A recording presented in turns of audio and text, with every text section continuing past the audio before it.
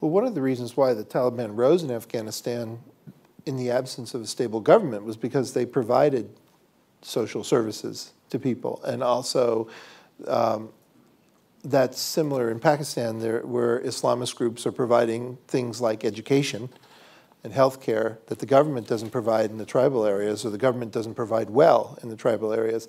How does that play into the, this is for anyone, how does that play into the political and military environment? Well, actually, the Taliban really did not provide social services. In fact, they allowed massive deterioration of both the civil service and any sort of social networks, socioeconomic network that existed. But what they did, and what was critical, they provided security. Mm-hmm. Now, that might sound a weird statement to make, because obviously they were extraordinarily brutal, and they imposed a great deal of brutality on women, on minorities, and even on Pashtun males.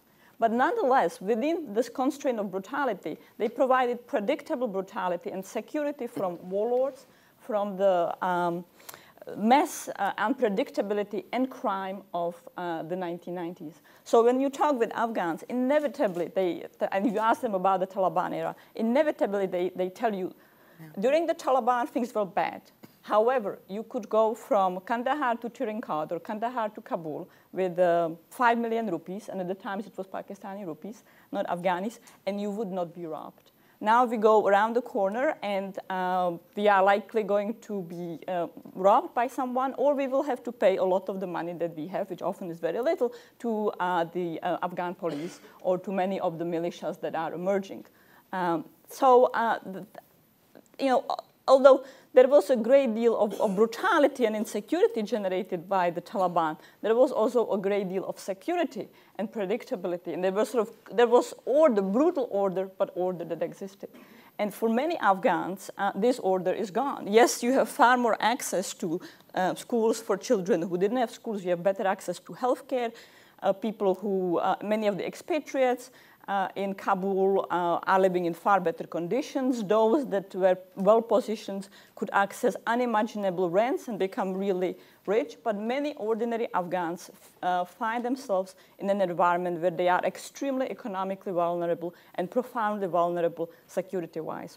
And one last comment I would make is that a lot of the initial Obama strategy, General McChrystal's strategy, was about population-centric insurgency, not about defeating, crushing, decapitating the insurgents, or not solely, but with the purpose of increasing the physical security of the Afghan population. And that arguably has been achieved in some parts of Kandahar and in some parts of Helmand.